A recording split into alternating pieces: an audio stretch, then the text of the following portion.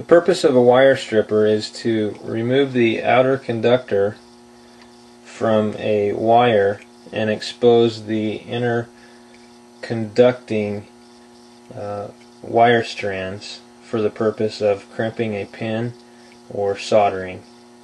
And the first thing that we need to know about the wire we're working with is the gauge of wire. Now this particular wire, in all cases in aircraft scenarios, we work with mill wire 22759/16. That means 16 strands make up this conductor. The next number you see is 22, which is the gauge of this wire, and that will help us when we look at the dies in the strip tool. We'll actually see that they're labeled according to wire size.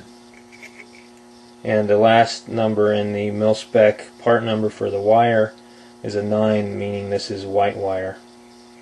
You'll see this is a 100-foot spool, and this particular spool came from Genuine Aircraft Hardware. There are a number of vendors for this.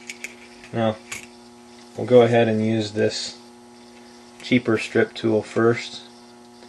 I look at the die and I identify that 20 is right here. It's the last opening in the jaws, and so I place the wire in there at the length that I want cut off.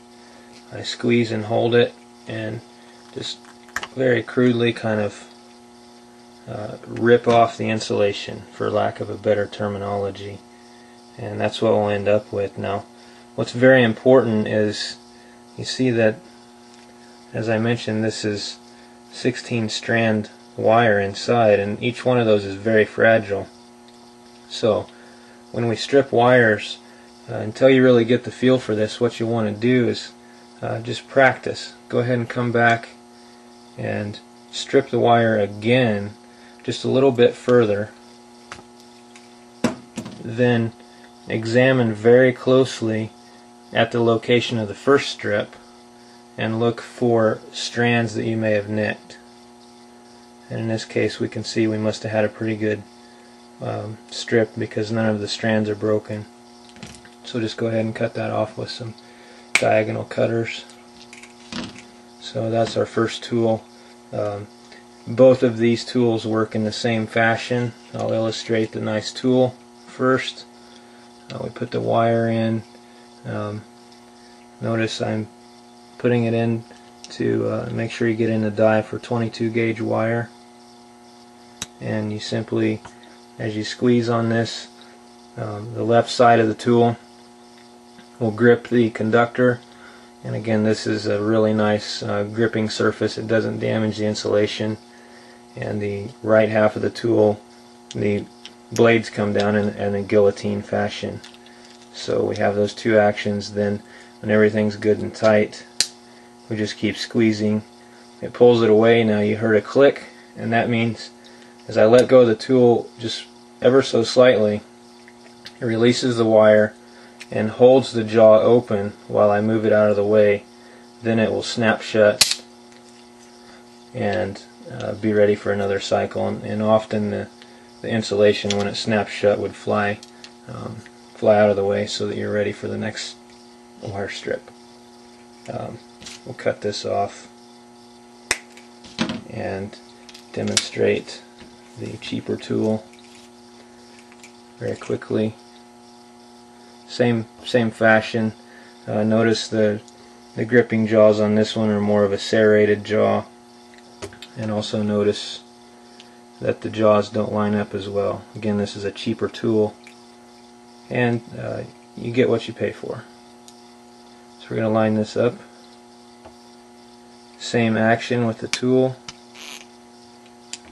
and again looks like we have a decent wire strip.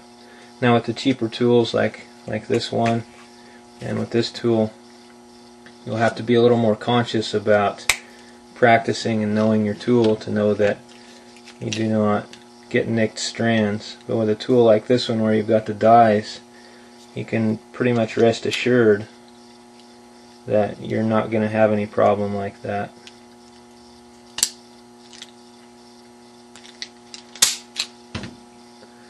Now if you look, you may not be able to see in the video, but you see how this wire is a little damaged here. This insulation has a little damage. That occurred during the use of this tool.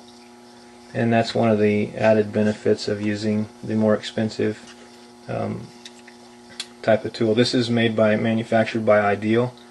It's called the Ideal Ergo Elite, and they also have one called the Custom Strip Master, and they have one called just a Strip Master, which this is more of along the lines of what a Strip Master is. This tool in this form, equipped with this type of precision die, would be called the Custom Strip Master, and again that's about a $200 tool. And then this particular one here, just slightly more than $200.